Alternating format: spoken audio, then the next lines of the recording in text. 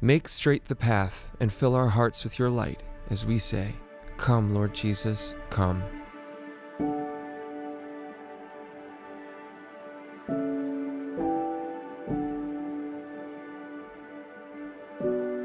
Going to therapy can seem really scary, and that process, you're being vulnerable, but it's so beautiful on the other side. If you're really, really wanting change, you kind of have to go through it.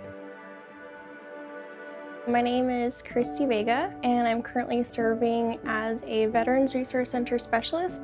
My main goal is just to make sure that our student veterans, anyone that walks through our door, that they feel loved and cared for and seen.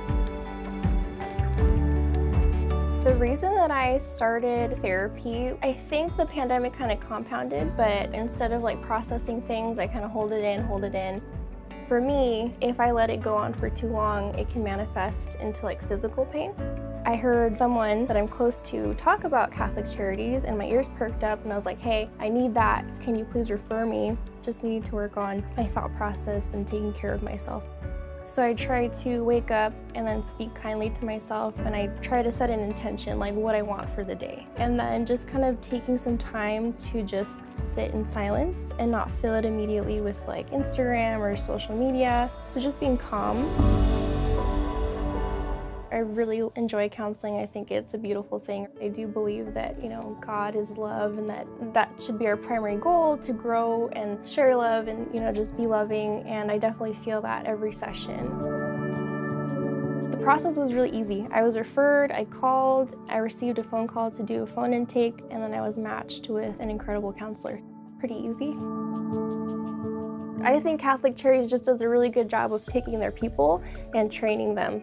I believe that my counselor has helped me tremendously to move in a positive direction. She's doing such an incredible job of supporting me, and I feel very cared for. To me, I think that's one of the biggest things to express love, is just to hold space, truly to hold space and to be quiet and to just offer your full self and listening to them. I do believe it has helped, in that I'm realizing that I am worthy of love, that I am destined for joy. My perspective is that each person is special and important, and I do think that, the Holy Spirit resides in us, and so I'm taking care of myself and I'm practicing my faith that way.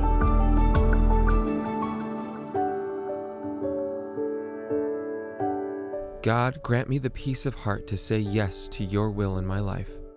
Give me the courage and obedience to trust in you as Mary did, even in moments of darkness. Allow me the patience to be still and quiet, to hear your whisper in my life above all other noise and distraction. God of peace, we seek you. May your peace fill our hearts and grace our lips, so that we might reflect your hope for all the world. Amen.